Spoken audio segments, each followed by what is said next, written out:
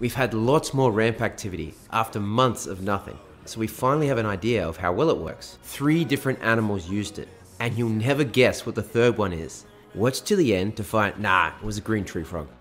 First, we've had lots of lizards using the ramp. They chill on it, they use it to chase bugs, and to drink the pool water, even though there's fresh water right here.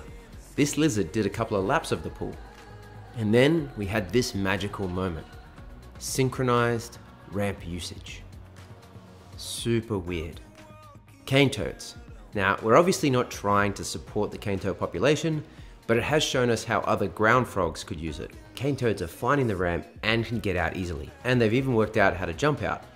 Multiple times now, toads have jumped out successfully without falling back in.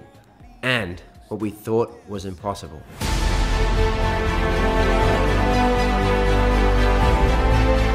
actually used the ramp. Green tree frogs. The green tree frogs have been less successful. Here, one swam to within 30 centimeters of the ramp and then decided he didn't need it. Then we had another one swim to the exact same spot and jump out again without the ramp. This one chilled for a bit and then went for a secondary dip in the fresh water.